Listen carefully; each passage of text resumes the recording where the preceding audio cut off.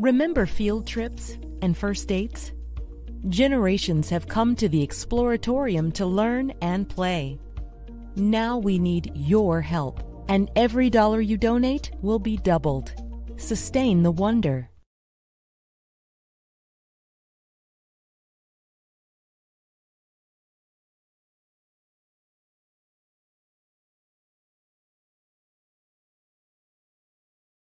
You to our series Conversations About Landscape and tonight's program, Transitional Landscapes at Treasure Island and Ecological Arts. We are recording this tonight. My name is Susan Schwarzenberg. I'm the Director of our Environment Programs in the Bay Observatory at the Exploratorium in San Francisco. The Exploratorium, for those of you who may be tuning in from elsewhere, is a museum of science, art, and human perception located on the San Francisco waterfront. The Bay Observatory is a windowed gallery on the Exploratorium campus. From our location, we have stunning views to San Francisco Bay and the city. We are equipped with exhibits, artworks, and programs exploring the built-in natural environment and ways we can decipher our human impacts. We work with a range of professionals to do our work. Among our colleagues is our local Ramatish Ohlone Association, who are working with us on a number of projects, but they are also advising us on a permanent land acknowledgement for the Exploratorium. We honor their initial stewardship of the land and waters of the San Francisco Peninsula and look forward to engaging their knowledge in our ongoing work. Please join us to take this moment to thank them and honor these lands and their generosity. Tonight's program is a joint effort of our environment group at the Exploratorium and our Artist in Residence program with my colleague, Kirsten Bach. It is our pleasure to introduce the beginning of a dialogue with the San Francisco Arts Commission and Treasure Island Development Authority on their ambitious art program that will be developed within the new Treasure Island plan. The transformation of Treasure Island is a San Francisco-driven project to evolve Treasure Island into an affordable and a sustainable new community. The program has been many years in the making, with innovative design and engineering solutions, which you'll hear very much about in a few moments, to address community housing options, sustainability, and adaptation to sea level rise. The Exploratorium has been working with the Arts Commission and TIDA to consider the ways the practice of artists who work with long-term ecologies could influence and also contribute to the sustainability and adaptation goals of the landscape plan. We work with artists a lot at the Exploratorium, and we believe we can create, through their knowledge and aesthetics, ways to contribute to the resilience strategies and often help make them more visible and understandable to visitors. The program tonight is packed. And I think you'll see that we originally had planned it to be a symposium where we could dive deeper into the questions, have a tour of Treasure Island, really have the artists, scientists, and all of the participants get into a deep dialogue. But instead, we decided to try it out with the public to see what kinds of thinking we have about development projects like this and the role that artists can play. So the program is in two sections. The first, more focused on the regional sea level rise plan and an overview of the Treasure Island plan. The second, on artistic approaches to sustainability and resilience. The first presentation will be by Jessica Fain, the planning director for the Bay Conservation and Development Commission, who will give us a regional perspective. She will turn it over to Faye Sten, director of the Treasure Island Development Authority, who will introduce the Treasure Island plan. And Faye will then hand it over to Kevin Conger, the principal of CMG Landscape Architecture, who's developed the Landscape Master Plan. I will come back after those presentations and introduce our speakers for part 2 on artistic approaches toward urban resilience. Please put your questions in the chat. We have colleagues out there who are fielding questions and will forward them to us, and we'll take them all at the end of the program. Thank you. And I turn it over to Jessica. Thanks, Susan. Good evening, everyone. I guess my slideshow should come up in a minute, but my name is Jessica Fain. I'm the planning director at BCDC, the San Francisco Bay Conservation and Development Commission. We're a California state agency responsible for the coastal management of San Francisco Bay, its shoreline band, and the Sassoon Marsh. And so I'm going to share a little bit with you today about sea level rise, what's going on at a regional scale. So next slide. The disclaimer, I'm a scientist. I'm not a scientist, I'm a planner. And so this is about as scientific as I get when I think about sea level rise and when I picture what's going on at a global scale. These two primary factors that are contributing to rising sea level, the melting of the ice sheets, as well as thermal expansions, are contributing to this global increase in mean sea level. So that average water level is going up. And we know that's happening. Next slide. Both here in the Bay, we've already seen about 8 inches of sea level rise over the past century. And that's projected to increase by 12 to 32 inches by mid-century. And as you get further out, those projections really diverge, but could be at the more extreme ends over 10 feet by end of century. We also know that here in the Bay Area, 2/3 of the impacts of California will occur here in San Francisco Bay due to our really unique geology, development history, and kind of the landscape of the Bay. Next slide. So flooding is already happening today, and flooding comes from all sorts of different sources. And so when we at BCDC think about sea level rise, we also often use this approach called the total water level approach, where you could imagine temporary flooding today, like storm surges or king tides, cause that mean high water to rise. And over time, that water level will become a permanent inundation due to sea level rise. And so the flooding we're seeing today at places like the Embarcadero at king tides could really show us what permanent flooding could look like in the future. Next slide.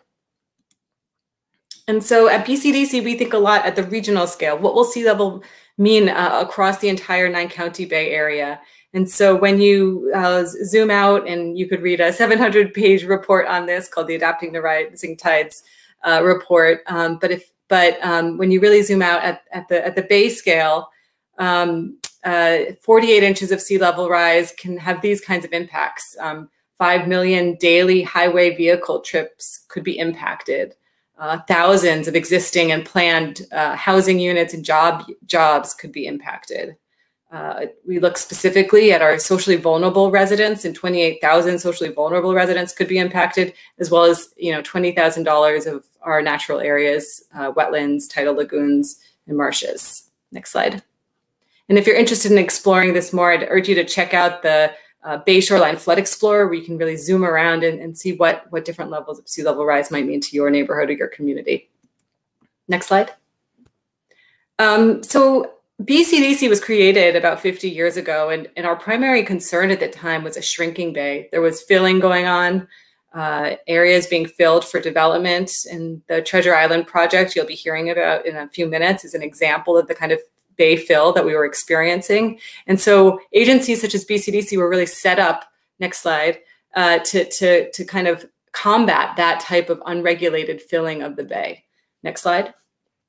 But here we are in 2021, and we are dealing with the growing bay. And so our challenges are very different. Our regulatory and our policy landscape was built for a different time, and we're trying to figure out how do we change that? How do we cope with a growing bay? Next slide. And so these are the kinds of issues that keep me up at night. I'm grateful to spend my days thinking about this, trying to solve and find solutions for these kinds of problems. But there's a lot of work to be done, and innovation is needed.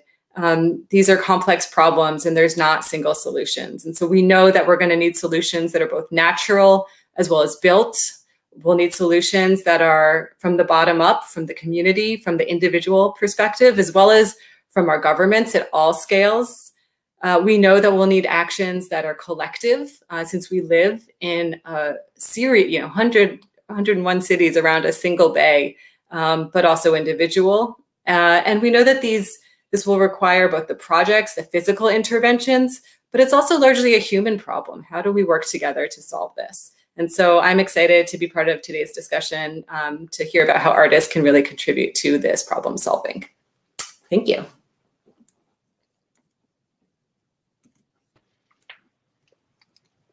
Hello. Hello, I'm president of the Treasure Island Development Authority, the public agency that is charged with overseeing the development of Treasure Island. And I'm happy to be here to discuss what we've been doing on Treasure Island and to give you a little bit of history. So Treasure Island commands a unique location in the San Francisco Bay. It's linked by the Bay Bridge to San Francisco and the East Bay. With spectacular views of the city and the Golden Gate Bridge, Treasure Island is a jewel in the middle of the bay. What is the history of this island and what will its future be? Treasure Island was one of the most visible of President Franklin D. Roosevelt's WPA projects. It was constructed by the Army Corps of Engineers with mud dredged from the bay. Started in 1936, it was built in an era of engineering feats, including the construction of the Bay Bridge and the Golden Gate Bridge. It was an age of optimism. The island served briefly as a landing base for the celebrated Pan Am fleet of Clipper seaplanes. In 1939, it became the site of a World's Fair, the Golden Gate International Exposition. For the World's Fair, a dazzling Art Deco magic city of towers, gardens, goddesses, statues, and light effects was created to showcase the rise of California and San Francisco as an economic, political, and cultural force in the Pacific. That age of optimism was cut short by World War II, and in 1941, Treasure Island was transformed into a naval station as part of the American military response to the war. The island became a major training and education center with 4.5 million personnel shipped overseas from Treasure Island. Few residents of San Francisco set foot on the island in the 40 years that it was a military base. In 1997, the naval station was closed and Treasure Island reverted back to the city. The Navy was charged with the remediation and cleanup of the island, which has been a 24-year effort. So how do we go from the past to the future? This being San Francisco, there were 10 years of public discussion on how best to use the island. That 10-year effort culminated in a visionary, award-winning master plan that the city adopted in 2011. The Treasure Island Development Authority is that agency overseeing its implementation. The plan for redevelopment calls for a spectacular new extension of San Francisco. It adds much-needed housing, both affordable and market rate, over 8,000 units eventually over time.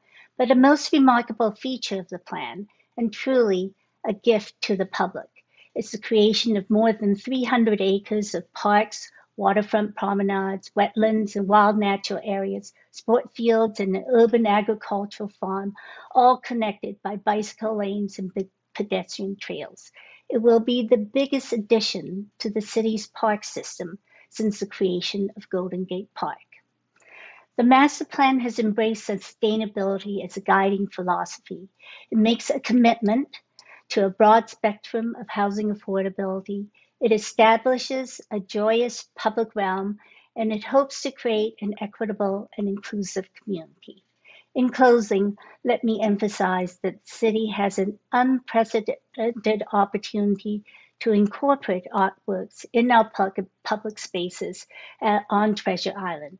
And Jill Manton will be describing our arts master plan for the island later on. We are surrounded by water, exposed to the wind and the sun, and we welcome artworks that will examine Treasure Island's unique setting, ecology, history, and the natural environment. I will turn this over to Kevin Conger to elaborate further on our extraordinary plans for Treasure Island. As a principal of the landscape architecture firm CMG, he has been a steward of this project for over 2 decades. Kevin. Thank you, Faye. Hello, everybody. Nice to be here virtually. Wish we were all in person. I'm going to share my screen now and show you some slides. I'm going to start out. I'm primarily going to talk about the plan for Treasure Island and what the physical plan looks like. And I'm going to focus then at the end a little bit on what I think are some of the potential areas for ecology and art to come together. When we think about transitional landscapes, we don't often think of our urban waterfronts as landscapes that are dynamic and in change. But in fact, much of the city and much of the urban waterfront in particular has been in almost constant change for 120 years.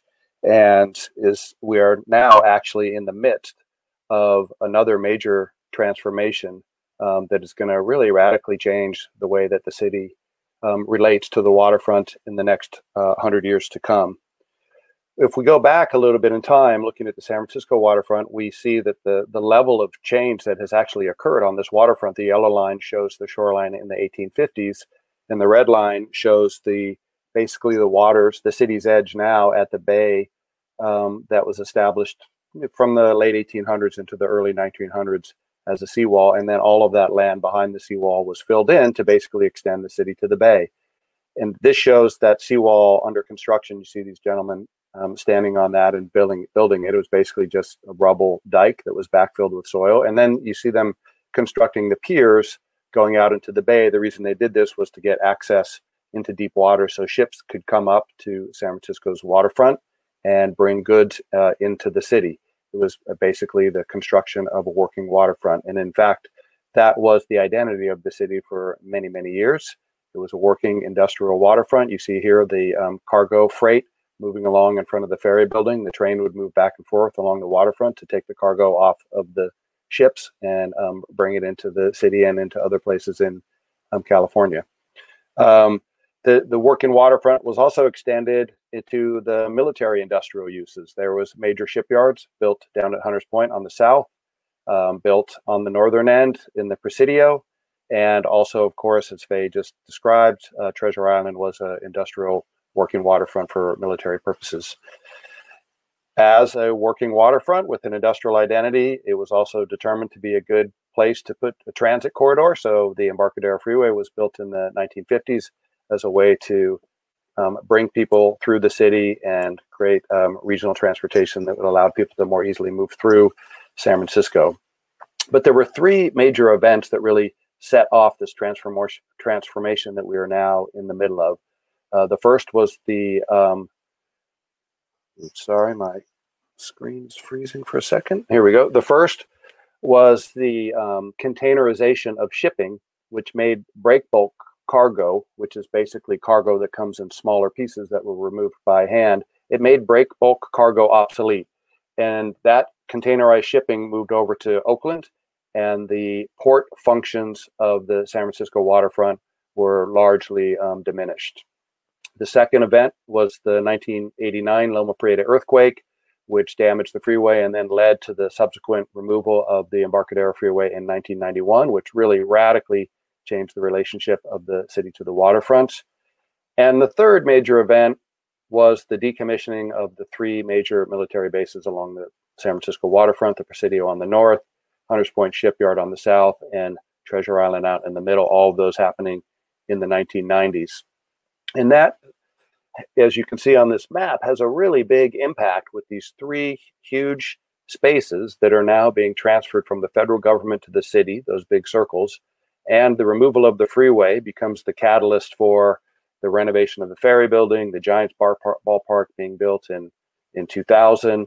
And then, importantly, Crissy Field opening up, a 100-acre waterfront park opening up in 2001, really start to set in motion this change that we're now midway through, which is the change of an industrial working waterfront to one that is largely about public access and nature. And that is basically the background and story that sets up the past, future, and transformation of Treasure Island, which is from a military industrial use to one that is of mixed use, a place to live for communities, and one that supports nature and the arts. The key project principles Faye just went over, but sustainability and a regional destination, very much to become part of San Francisco as a new neighborhood, and to have many community benefits such as affordable housing and open space and those types of things. The building program, more specifically, is about 8,000 homes on Treasure Island and Yerba Buena Island. There's a couple hotels. There's a few 100,000 square feet of retail to support the on-island residents so that it's a self-sufficient community and you don't need to leave the island to get your groceries and your other needs. Importantly, 300 acres of open space, new open space for the city of San Francisco. That will be the largest new contribution of open space since Golden Gate Park was established. And there are some historic buildings that are still remaining from the slides that Faye showed, which are being preserved and reused. The community is basically can be thought of as 3 districts. There's 2 residential districts, which are the large red boxes, and then there's 1 retail district, which is the box with the pink, the zone with the pink box around it there. It's a really large project, so it can't all get built at once. It's being built over many phases. This area that is in pink is the first phase. Much of that is under construction now, and people will be living in most of that pink area within, some of it within a year, year and a half, and probably most of it will be filled up within 5 years. And then it will move outward to the orange zone and then ultimately out into the blue zones. It will probably take another 15 years to build out all of Treasure Islands. But when it's done, it will be an extension of the city and a part of San Francisco, very visible from San Francisco itself. And of course, from Treasure Island, San Francisco is really amazingly right there. It's a stunning place if you have never been out there at night. It's a very compact development. It's quite urban, actually. The 8,000 units are primarily on 89 acres on Treasure Island. You can see some of the height of the towers. These are not what the buildings are going to look like. The architecture is not designed yet, but this gives you a sense of the density. That compact development is centered around transit, so it's very walkable to the ferry and buses. And by having the development be so compact, there's a tremendous amount of open space that is available for productive landscapes and public use. The plan itself, you can see the extent of the open space and you can see the developed areas, but you can also see this kind of eccentric diagonal city grid that is set up to respond to the microclimate. The wind comes in through the gate and sweeps across the island. So there's a series of windrows that set up windbreaks to make it a more comfortable public realm. And that is primarily done to make it a transit-oriented and commuter-friendly place to live. It's a very short ferry ride across to San Francisco, and the ferry comes in at an intermodal transit hub with the buses and ferry together, and then from that, it's a very short walk to access all the residential housing. Almost 15 minutes would be the maximum walk that it would take to get to the ferry building, and it's supported by a pedestrian and bicycle network. It's going to be an amazing bike network. You can get around to all the parks, the schools, and all the major destinations without ever having to cross a street and deal with vehicles. And for the pedestrians, we have very high quality walkable streets that wind their way through the neighborhoods, so that we're really trying to reward those pedestrians. The parks are a diverse range of parks, from sports parks to waterfront parks to community parks, all different types of parks. This is showing the waterfront park that comes in where the new ferry landing will be in front of the historic Building 1. That waterfront park extends to the north, the length of the island, as a broad park, from a bit more urban at one end to a bit more rustic and wild at the other as it gets out further to the north. There's a regenerative agricultural park in the middle of the island that's 20 acres that will produce food for the island and also for the Bay Area, and begins to link together the water reuse and water treatment and waste coming out of the residential units to compost to food production, and then kind of closing that loop back out. And in addition, there's an area called the Wilds, which is primarily habitat and ecological functioning landscapes on Yerba Buena Island and also on the northern end of Treasure Island. Of course, we have a sea level rise adaptation plan, which is actually quite progressive. Many of the bars that you see here around the perimeter in green and orange will be set up to protect the island from mid-century sea level rise, but also be adaptable to modify the parks to protect the island into further sea level rise. And there is a funding mechanism set up to pay for that. But I think really interestingly relevant for today's topic is the blue areas, which are actually being designed to welcome sea level rise and to flood to create new wetland areas to support further habitat and increase the wetlands in the San Francisco Bay, with the idea that there is some opportunity in sea level rise to create new nature and improve the ecological well-being of the bay. So one can imagine when all of this is done, that we would have this really new, amazing waterfront that runs from the Presidio to the shipyard and extends out and around Treasure Island. And like Crissy Field at the north, which did transform a military base to a park with thriving nature, we think that Treasure Island has the potential to do the same and will do so. And I'm very, very interested in hearing about how that can be informed and influenced through the lens of art. Thank you. Susan, we will welcome you back. Thank you, Jessica, Faye, and Kevin. We'll hold the questions, but certainly send them in. We'll take them a little bit later.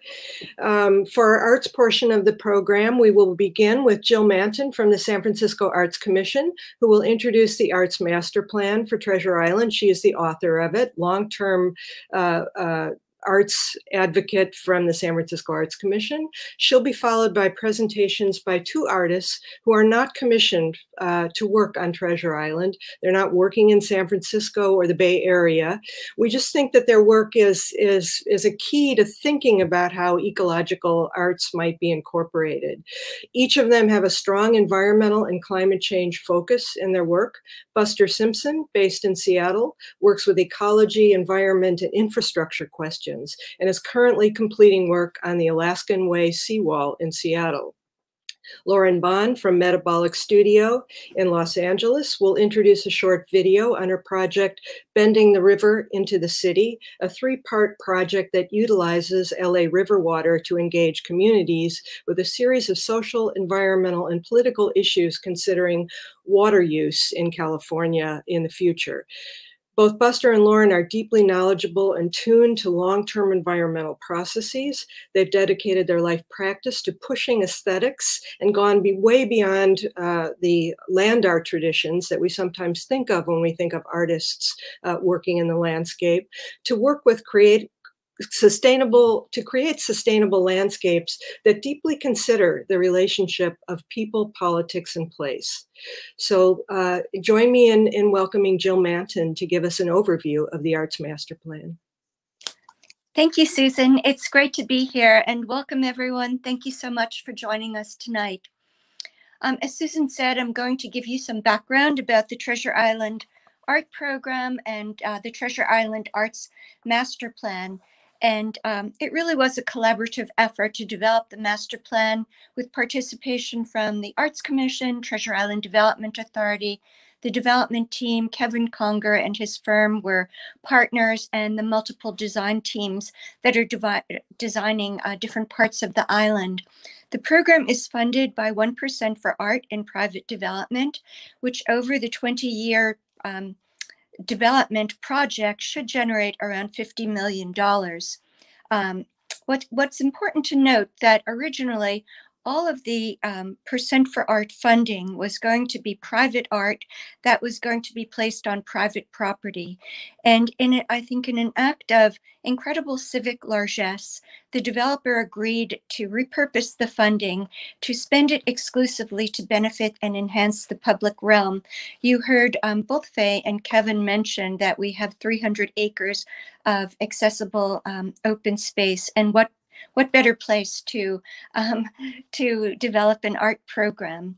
So quite simply, our vision is to make Treasure Island a destination for the arts.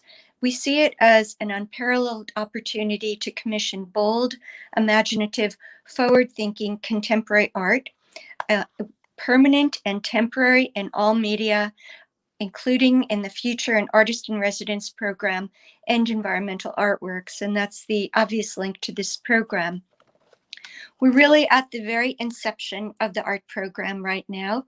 We've commissioned one work, which will hopefully be installed in 2022. It's for the top of Yerba Buena Island, and it's a 60-foot tower sculpture by the artist Hiroshi Sugimoto. And it's actually quite spectacular.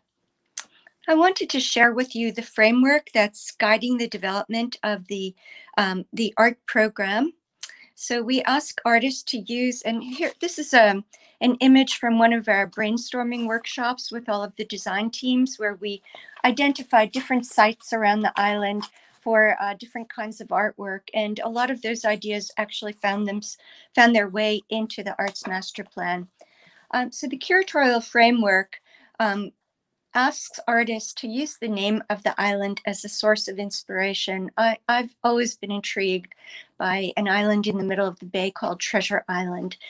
To consider the island's unique vantage point in the middle of the bay, amidst the Bay Bridge, the vista of San Francisco, the East Bay, we want artists to think about the notion of art on the edge and where the land meets the sea. And then we ask artists to honor the place, its histories and stories. And we hope that the artworks will showcase the same spirit of innovation, optimism, and invention that characterized the Golden Gate International Expo in 1939. And then, of course, with the link to tonight's program, we want artists to address and examine Treasure Island's ecology and the its unique environmental conditions. And then we are also committed to featuring projects by local artists, national artists, and international artists. So that is my brief statement tonight. I want to thank my colleagues at the Exploratorium for producing the show and all of the speakers who've joined us. And thank you for attending. Hello. Well, there are some similarities to the Embarcadero and what's driven probably the biggest infrastructure project in Seattle, and that's the Lastway Viaduct demolition. And it impacted a number of different aspects. And I happen to be working on, as a community artist, on a couple of others, and as a commission artist on one, which I'm trying to tie together. In this day and age, it's you got to get to the issues pretty fast. The whole climate changes we've seen is paramount, obviously. Here we have on the left man with head in sand, perhaps a humble self-portrait, and on the right, that sandbag deployed in Washington, D.C. around an intake of a metro station. Next image.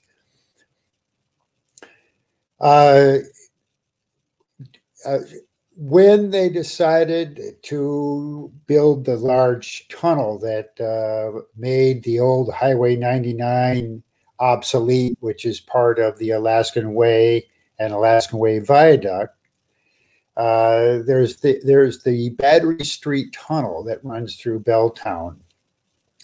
6 blocks of very expensive real estate in one of the highest dense neighborhoods in Seattle. A number of us got together when we heard that it was going to be basically landfilled, and for 2 years put together with a pretty large community team a vision for how it could be repurposed. This neighborhood on all the north-south avenues is the main trunk lines for a lot of infrastructure, including black water, gray water, storm water, and potable water, and electrical. All of those lines run over what we proposed would be the deskinning of the Battery Street Tunnel, which is basically a cut and cover tunnel that ran through this neighborhood. Open it up, allow all of that water to be either repurposed or processed through black water machines, gray water machines. The technology is there, and to reuse it. Seattle, like everywhere else, is facing major summer droughts and hotter climate, and more frequent rains in the wintertime. So capacity needs to be increased, and cisterns to dole out the water so that the fish get part of the deal here. Next image.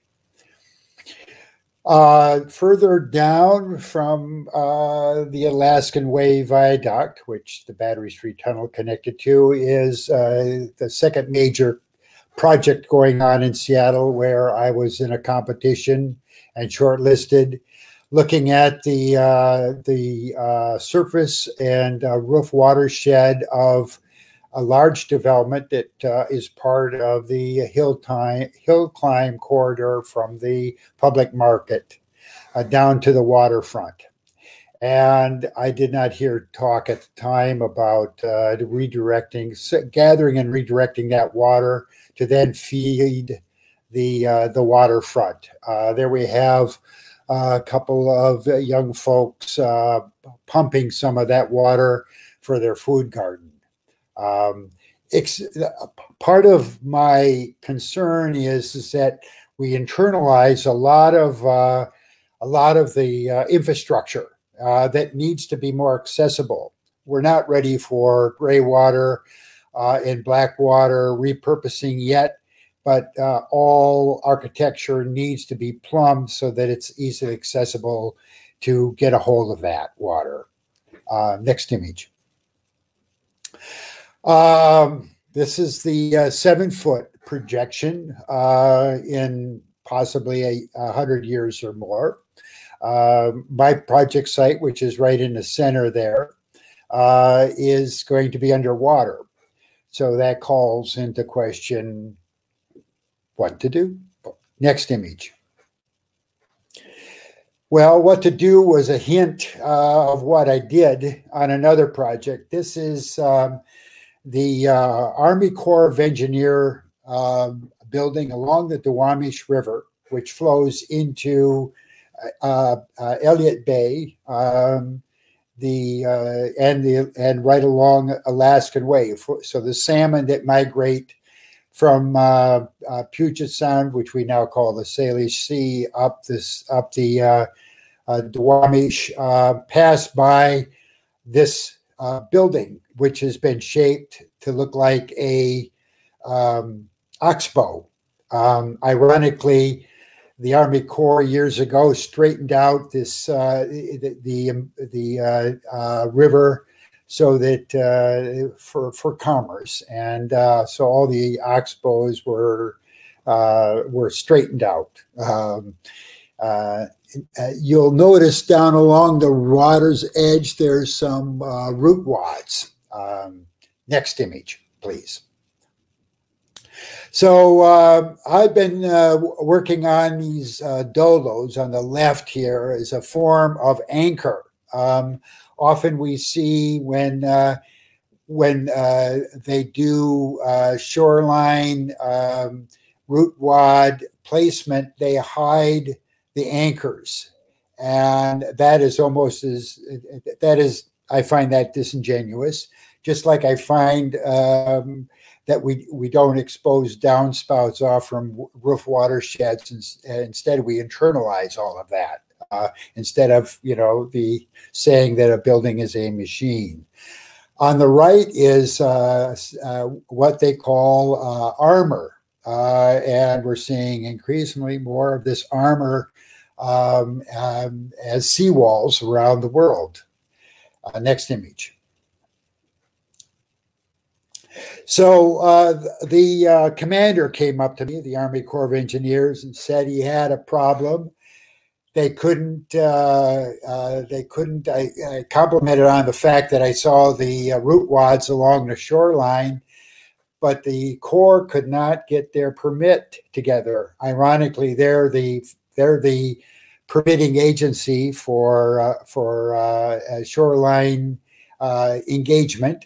So I suggested that in the meantime, we could, in the parade grounds below his viewpoint, which we see there on the left, I put a battalion or a brigade actually of dolos, anthropomorphic dolos they've become, that are hugging these root wads. And at such a time, next image, that they get their permit, we can deploy the root wads down to their intended place, along with the anchors that are very conspicuously doing their job of having this dance between weight and the buoyancy of the wood, at least implied dance.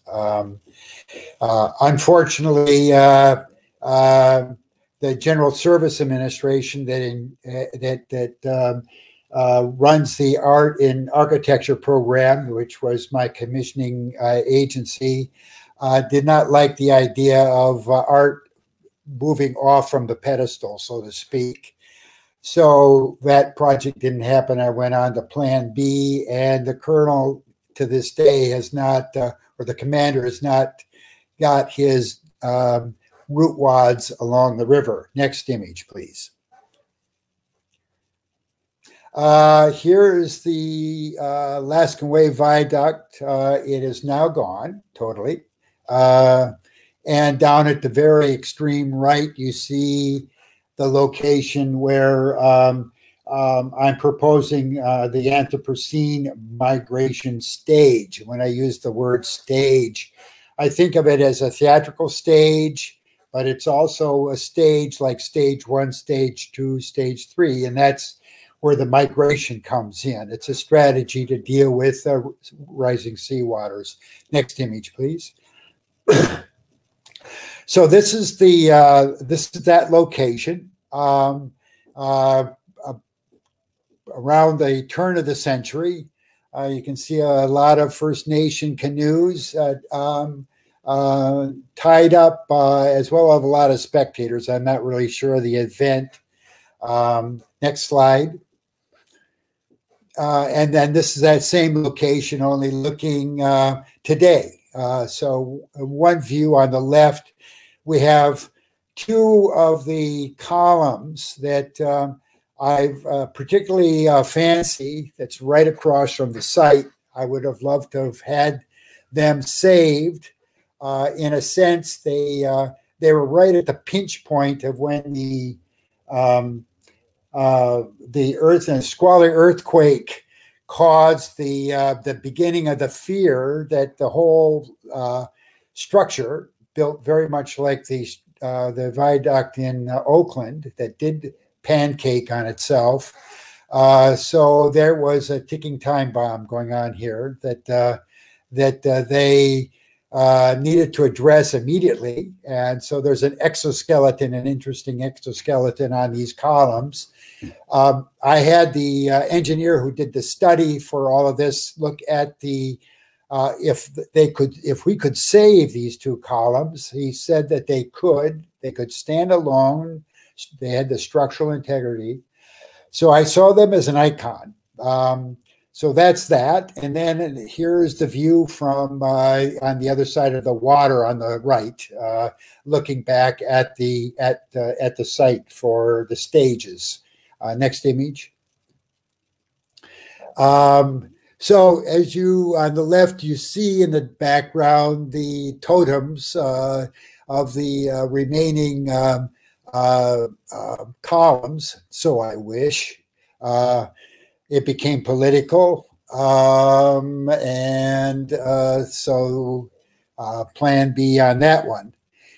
In the foreground, though, you see the dolos. They were moving ahead with the dolos, and also a series of sandbags that continue to evolve, considering this project started in 2013, not 2 decades, as Kevin has been working on. And then on the right, you see kind of a plan view and details. And, you know, this is just a sample of master planning, of presenting the ideas, and you see the opportunities. And it's basically a scouting thing, this schematic design of ideas that bubble up that you think are important. and all of these projects are on my website if you want to really dive into it. Next image, please.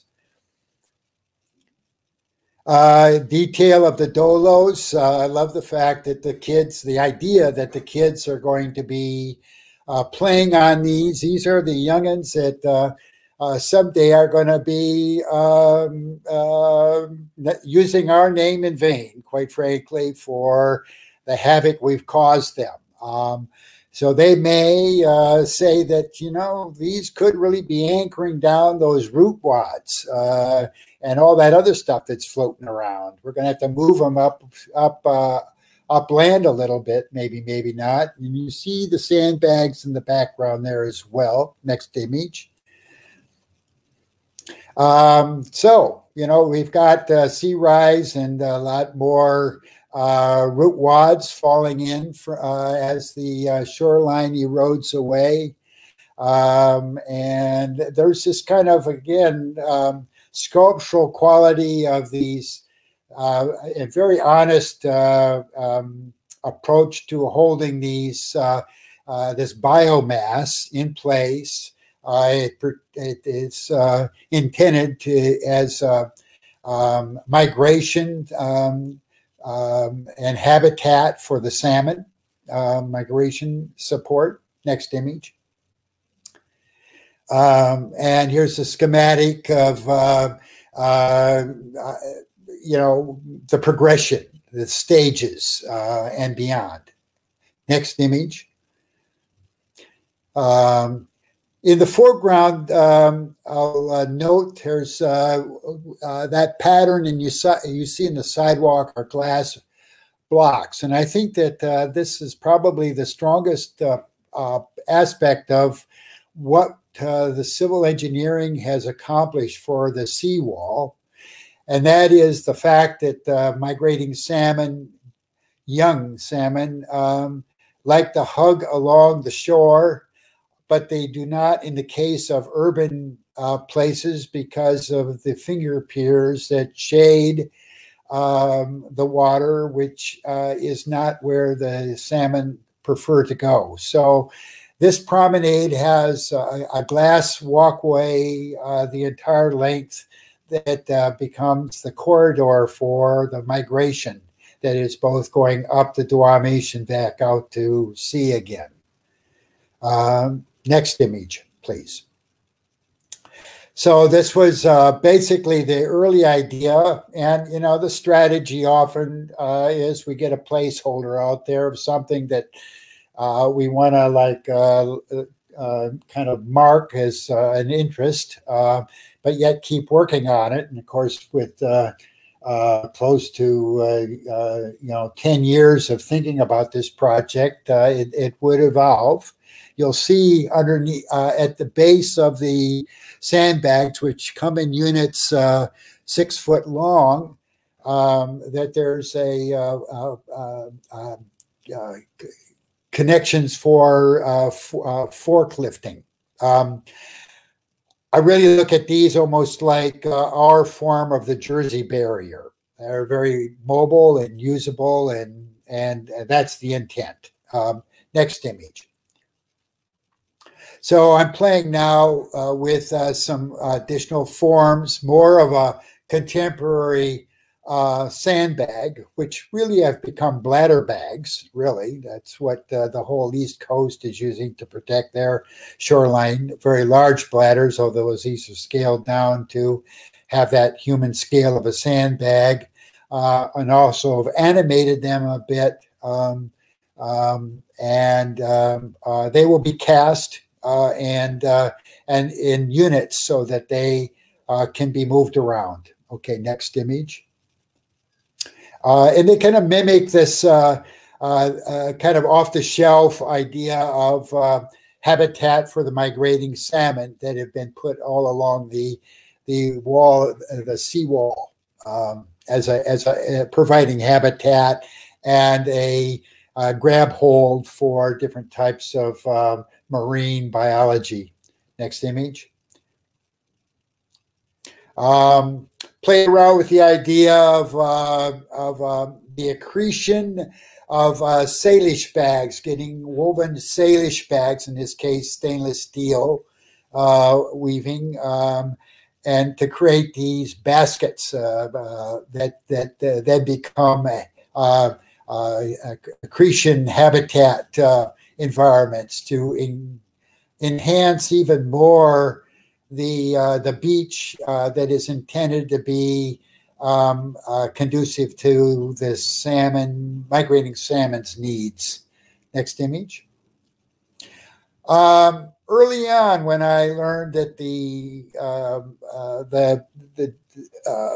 columns for the Alaskan Way Viaduct had the capacity to stand up by themselves, I wondered, well, do they really need to remove the footing that's below grade? Why don't they leave that footing for,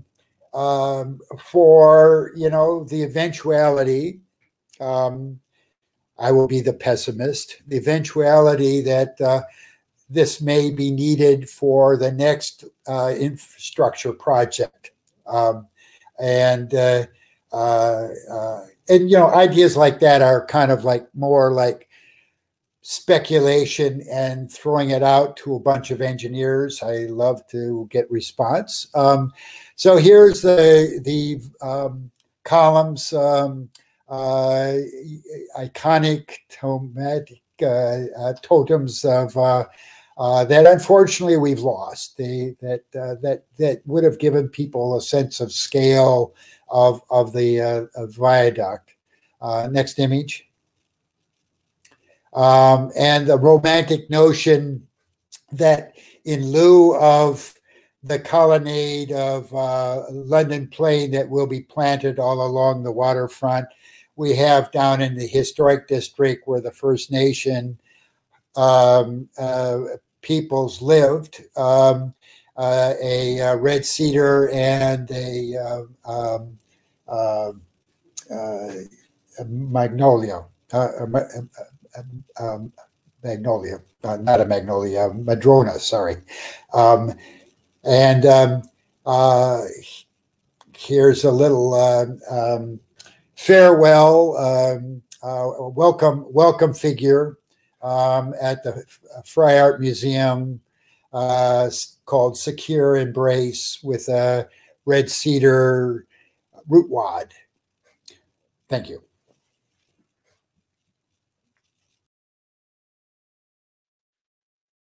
Thank you, everybody, for including me in this talk today. On the subject of Treasure Island, my thoughts are, if all 300 acres of land that are allocated to habitat on Treasure Island were committed to the regeneration of topsoil, then we could be reframing the term treasure on this island for the future we're in the midst of encountering. One in which the largest and greatest ocean in the world, the Pacific, is dying as a result of the toxification released in Fukushima, and the radioactive legacy of Treasure Island itself has played a part.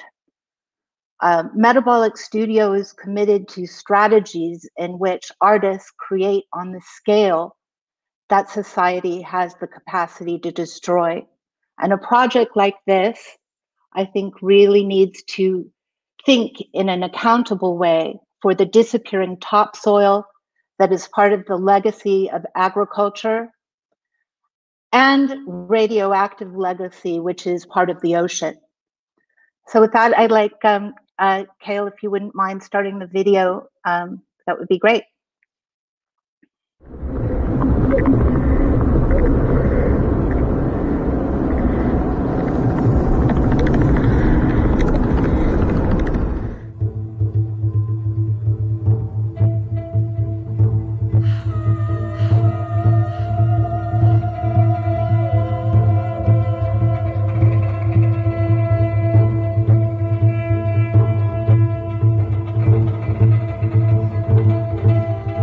Metabolic Studio is looking at facing the peril of the 6th mass extinction. We're entering a period where art production needs to give back to Mother Earth. So the Metabolic Studio was formed to really think about how can we as artists catalyze living systems and create a network of exchanges that follow from that engagement.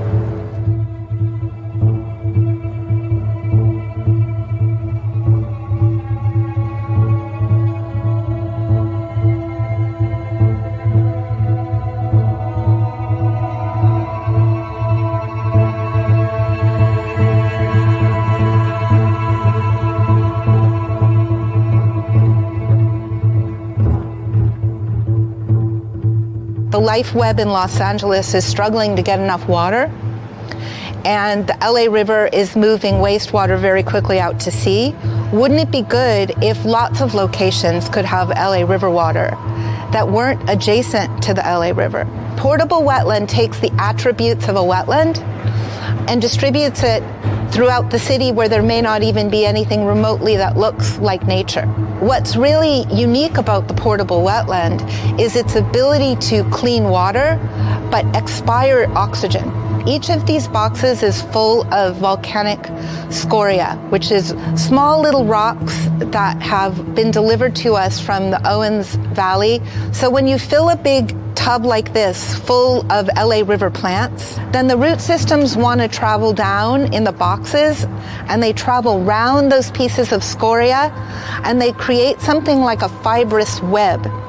And it's that web that when you put water in, cleans the water. What we're really looking at is it possible to support the unhoused community with portable wetlands so that they would have a water source where they could grow food or wash their clothes that wouldn't make them ill? And would the air quality be better in those really tough urban areas? With that in mind, you could place this up and down the 51 miles of LA River Channel pretty easily. So it's really looking at a systemic adaptation, which is a hoped for parallel narrative to LA River revitalization.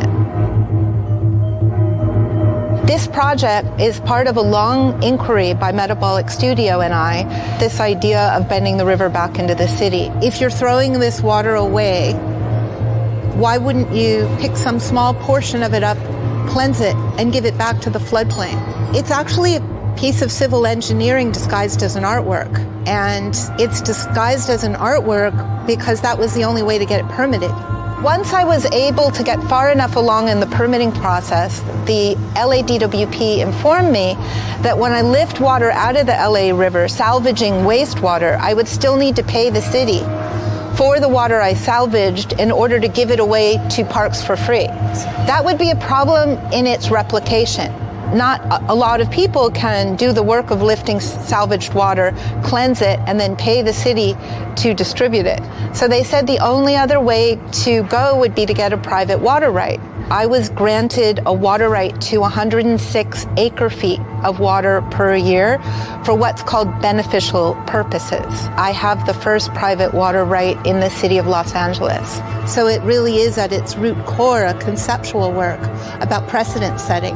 Who can actually sit through what it takes to shift the paradigm in some small way, to check the box other on the application as not a developer, not a park builder, not a politician, but rather an artist, has been an innovative strategy to get a piece of adaptive reuse of civil engineering made. Metabolic Studio decided that as part of our portfolio of community engagement, that the stabilization of people who currently live in and around the LA River, most specifically in Lincoln Heights, was of grave importance to us. Water from my water right will be networked not just to the 32-acre state park, but we have a pipe embedded in the Spring Street Bridge, which will move water from our wetland to this site, as well as Albion Park next door. We're on Metabolic's Undevelopment 1 site, and by undevelopment, what we mean is that we're taking a place that had some properties of the moon, namely inert, incapable of supporting living systems as we know it, and looking at what it would take to cajole it back into being a floodplain. We're trying to see what 100 acre-feet of wastewater distributed on 40 acres of industrial corridor can do for a multitude of living systems.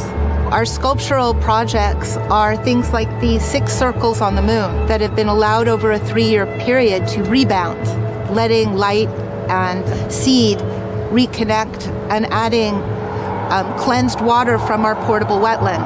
I hoped that we could reconnect with the floodplain just by removing 6 study circles, all of the same size on this site. We realized that all 6 circles were full of completely different soil, brought in from different landfills, and all 6 of them behave differently.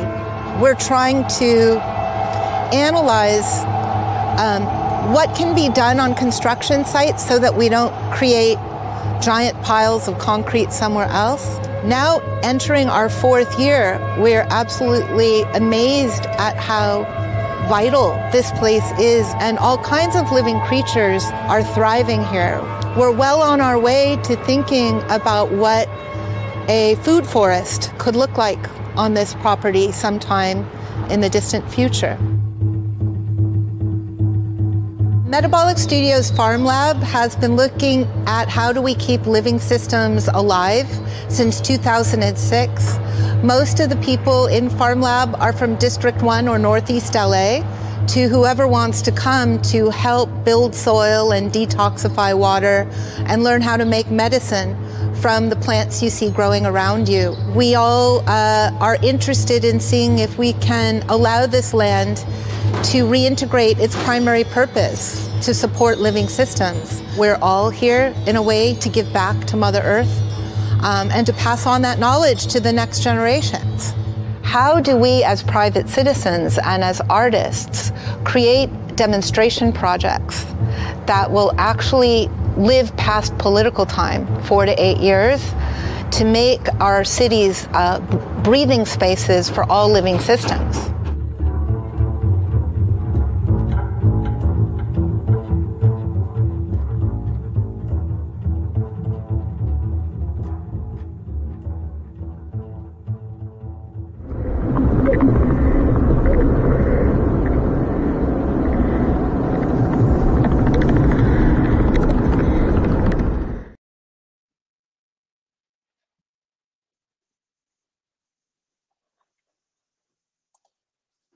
So thank you so much to the artists and to Jill for giving us a perspective on how the arts master plan might work. I want to remind people again that these 2 artists are not commissioned with Treasure Island. I think it might be even tonight be the first time they've even seen the plan. So I have one question which comes to mind, especially looking at both of the artists' work, that I want to kind of ask Faye and Kevin. You know, I'm interested in this idea of infrastructure and how both of their projects really try to make infrastructure visible. We at the Exploratorium will be working with the Port of San Francisco as an education partner as they start thinking about the Embarcadero seawall and renovations to it. And we've learned that people don't think of infrastructure really as part of their lives. It's really kind of a commons. It connects us all. We use it all the time. And even if you don't live on a waterfront or you don't live near a park, you still use those systems every day. So I was sort of wondering with, for Faye and Kevin, with you know, all the transformations that you'll be doing on Treasure Island, is there a way that you could think of making the infrastructure more visible? Or is there a way that artists could help in some way really think of those structures for the long term? How can people become more aware of the systems that are holding our society together? Faye, would you like to jump in first? Yes, well, I think that's a very intriguing question of how we might incorporate artists in the infrastructure that is being built on the island. And there is quite a bit of infrastructure, certainly the new roads, but there's also wastewater treatment plants. There are new water tanks that are being built to serve the residents who will live on the island. And I've always thought that artists could be incorporated, even if it's simply decorating, painting on the walls of the water tank, or maybe there's some other way to engage artists in the wastewater system infrastructure. So those are some things, and I think this is the exact reason why we are engaging conversations with artists, is to find ways that we can incorporate their inquiry and their thoughts into what we're doing at Treasure Island. Yeah, I think one of the things that's really interesting about Treasure Island is the scale. And there is a large scale, it's infrastructural scale. It has its own wastewater treatment plant. It has, you know, with the food production, and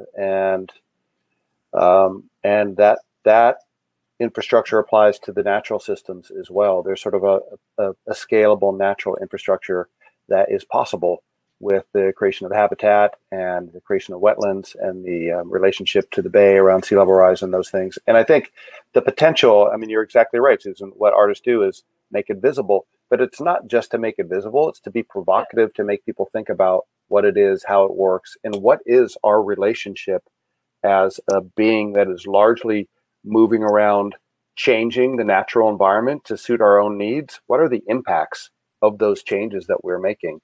And that's where I think Buster and Lauren's work is just so compelling, and many other artists, because it makes you stop and think, like, what are we doing, and what are all the impacts of these modifications that we are continually making to the land?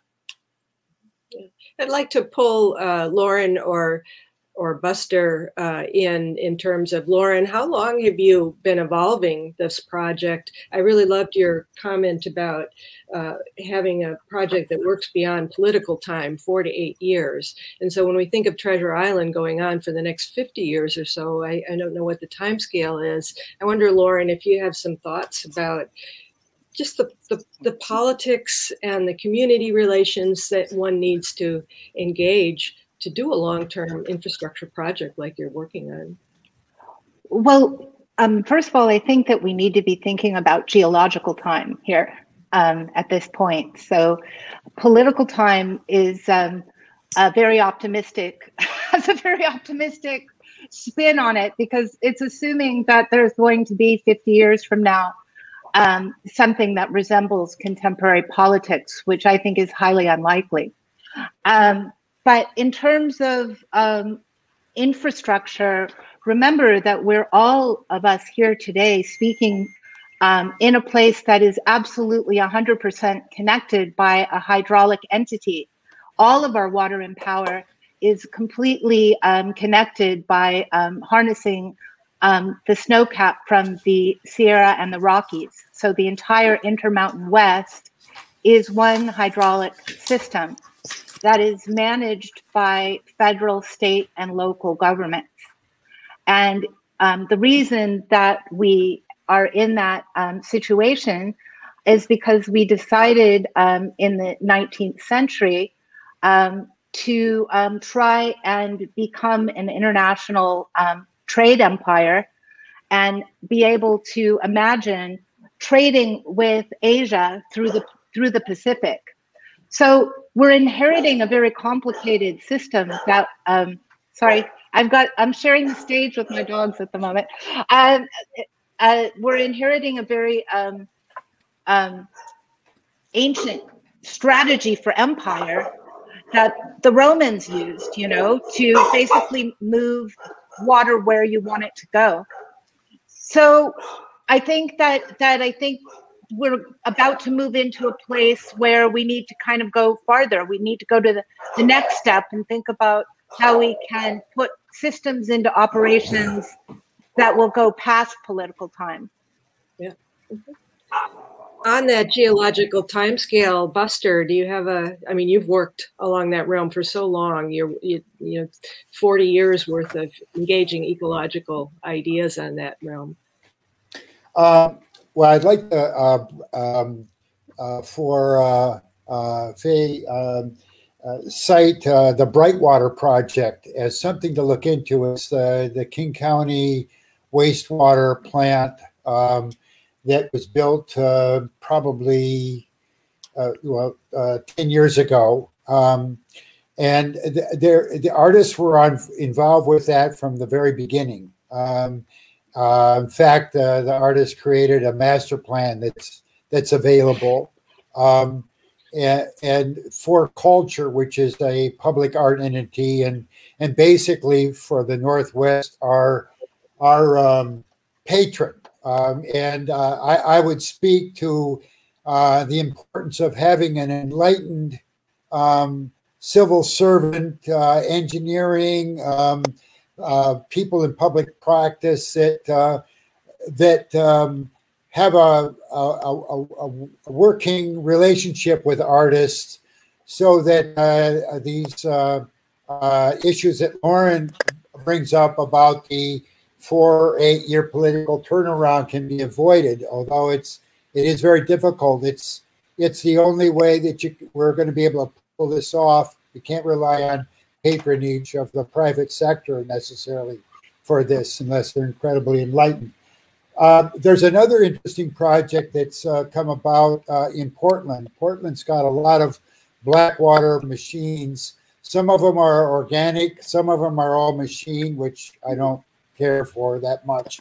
The Lloyd Center would be an interesting place to check out, where it's all exposed. It's downtown. It's all an exposed outdoor part of the landscape. So it's part of, instead of relegated off into a corner somewhere.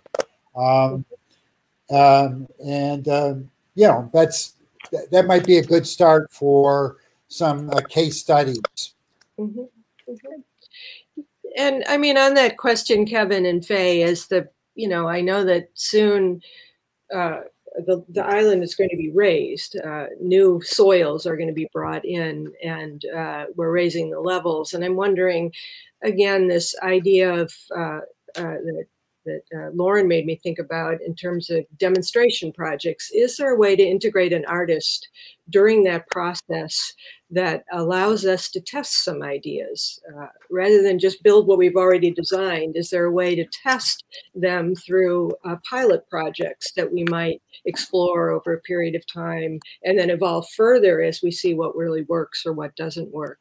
Is there a sense that sometimes in public art, artists come in at they're the last phase. They're put onto projects that have already been designed, and they don't really have a voice in where those projects might go or how they might evolve. So I wonder if there's a role there as we're evolving, as we're really getting started with Treasure Island and some of the interesting sea level rise questions. I would say absolutely. Faye, yeah, I'll follow you. Absolutely. Yes, no. We are so much interested in bringing artists and their perspectives into what we're doing at Treasure Island. And certainly pilot projects are ways to do that. I think we would need the ideas first.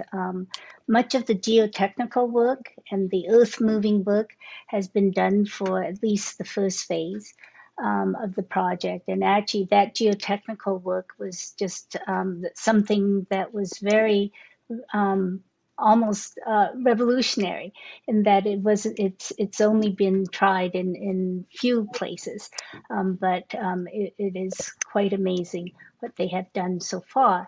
But there are other phases to the island. This island is going to take 30 years to build out over time.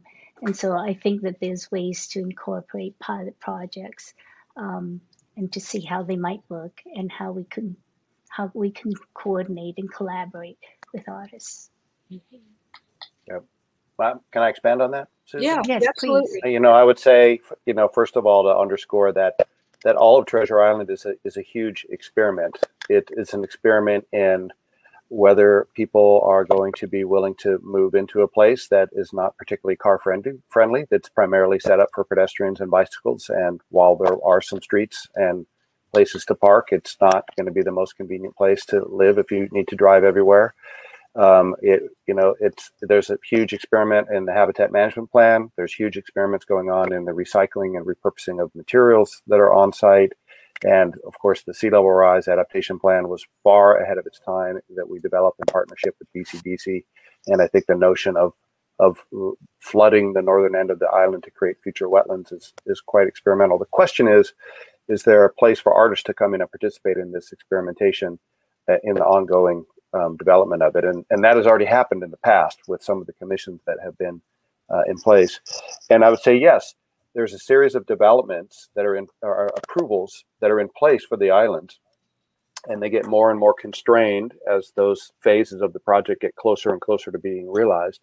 But those phases of the project that are a long ways out, like this entire northern end, are notional and programmatic at this point, and we don't have designs for these landscapes yet. Some things are in place, like where the housing is and how much housing there will be and how much affordable housing there will be and those things, but there's so much room for new partnerships and new experimentation and new ideas. Jill, do you want to talk at all about how you're seeing these kind of artists that have a longer term perspective being integrated into the program that might be co-thinkers with Kevin, perhaps, and that northern edge that we still don't know what the design is or how it will really work? Yes, well, actually, I think it would be a good time to start to bring artists in to learn about the northern part of the island, or the part that Kevin has referred to as the wilds, because I don't think ideas, I don't think it's something like you go back to your studio and you come up with a sketch for a sculpture. I think it's a process of learning and thinking, and it might take time, but as Kevin said, right now those areas are just programmatic, and they're not at 35% design or 60% design. And I think, and my experience on some projects I've worked on in San Francisco is that these ideas can just take a while to develop, and then to gain the permissions, and then to get the approval. So I would love to encourage Treasure Island to commission an artist to sort of start that dialogue that will evolve over time. And I think the time is now, and I think it would be a great complement to what we're doing while we launch the program with large scale sculpture. I think at the same time, showing a commitment to the environmental art would be wonderful and timely. We have a question here that's, maybe I'll even pull Jessica in, who I know is working on the Bay Adapt plan, the BCDC plan, that's really just setting up the principles for how we think about how we'll make decisions. And here's a question about what are some of the partnership conditions needed for artists to facilitate complex ecological works, particularly projects spanning 10 to 15 years?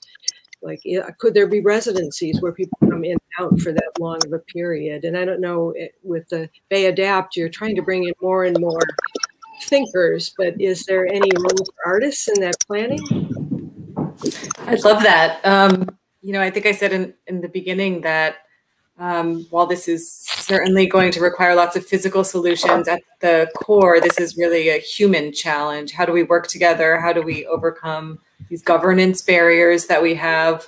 And so I think in addition to artists helping us think through some of the physical dimensions of it, it would be wonderful to have some thinkers who could join in thinking about how do we actually work together as a community of disparate people all gathered around one bay to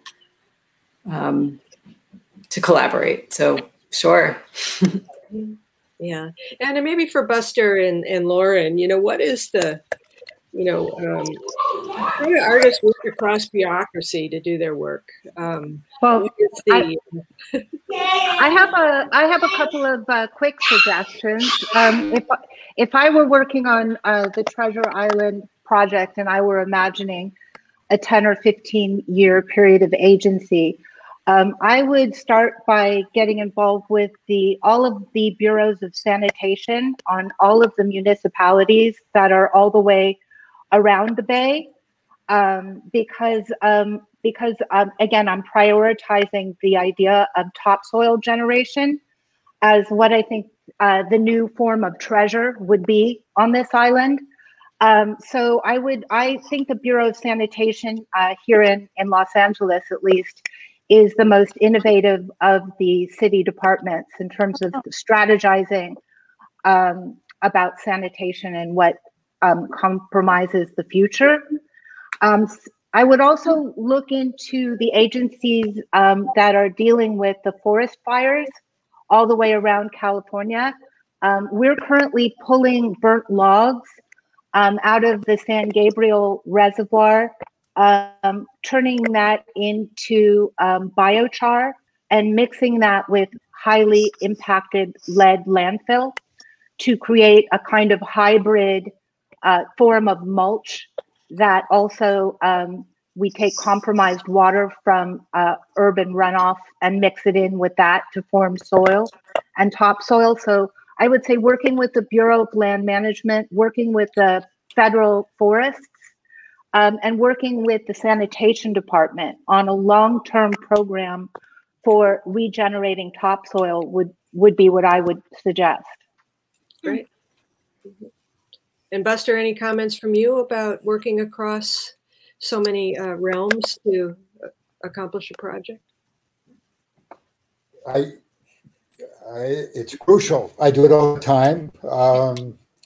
I guess I would have to sense the place to see where I would want to focus on. You know,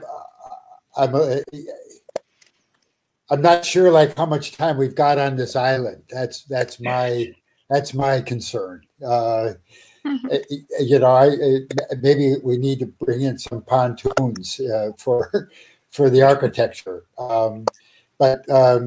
or maybe that's and I'm sure there's been a discussion about that, and I'm in the dark on it. But what is the life cycle of this island if we do get, as Jessica mentioned, like you know, 7, 8, 9 feet of water? Kevin, is the levee going to hold back that high given a storm surge? Yes. They will. Okay. And not initially. It won't be built to that height initially because it's not necessary. But the plan adapts to that level of sea level rise protection. And as I said, there's a funding mechanism in place to actually pay for it and manage it, which is quite unique actually. And it was one of the first projects in the Bay Area to set up this comprehensive approach to sea level rise adaptation. And I think is really now the model for much of California's coastal areas. So. Yeah, there's a physical plan on how to do it. There's a financial plan on how to pay for it, and you know, in a way, it is going to be much safer and better protected than much of the rest of the San Francisco Bay Area that don't have these infrastructures in place. Yeah. And so perhaps there's a lot of sandbags you're going to be needing in a metaphorical kind of way. Well, it's ongoing. I mean, to the point of this whole session today of transitional landscape, you know, I think the future that we're looking at is not that we're going to build it and be done when we're anywhere near the water. It's that we're going to be constantly adapting and adapting for the foreseeable future. And we've kind of been doing that anyway. We just haven't acknowledged it in such an explicit way. And I think acknowledging that that's what we're doing, not just on the water's edge, but around topsoil, as Lauren is mentioning, around all these other things. I think it's a better and more healthy way to work and just acknowledge our relationship with nature and the land. Mm-hmm. Yeah, I see. You know, it's like when I look at some landfills, you know, the one outside of the Denver airport, it's almost like the Mayan pyramids of stepped up. You see this progression over time of different increments in its building, which it sounds like that's going to be a very legible aspect to those levees coming not so much. Not so much, because the parks they're big. They're big. We have scale. The parks are big. The open space edge is quite large, and so we have scale to work with to be able to transition these, you know, so elevated there will be landscapes. a gradual slope up. Yeah, with continued public access, it's not like to be cut off from the water, and not to be arrogant about it, Buster, but we've thought this through.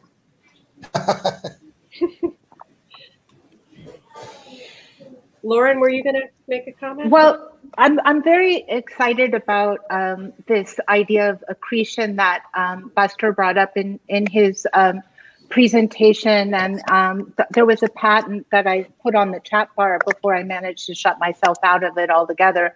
But there's been, over the last 30 years, a lot of thinking about how to use saline ocean water or salt water with a positive and a negative charge from the sun to on a metal mesh to accrete something very like coral onto a mesh, and it's being explored in New Orleans and other places where erosion is a big issue. But it seems to me that with all of the construction that you're going to be doing, that doing some testing on these ideas where you can constantly have the fact that you have salt water and sunlight be used to accrete something very like jetties would be an interesting thing. And again, it's been patented, this method called accretion. And I've played with it a little, but not to any structural success. But I think that getting involved with sort of universities that are looking at the future of building materials would be very interesting on this project also, so that you can perhaps, again, be thinking about what kinds of construction processes can self-rebuild using salt, using sunlight, and using, metabolism. And I think that that's the sort of conversation that marries art and science and natural processes, and actually makes us think differently and more creatively. So those are the types of things that I think are very fascinating and that we should look into. Yes. Well, thank you all. Unfortunately, we've run out of time.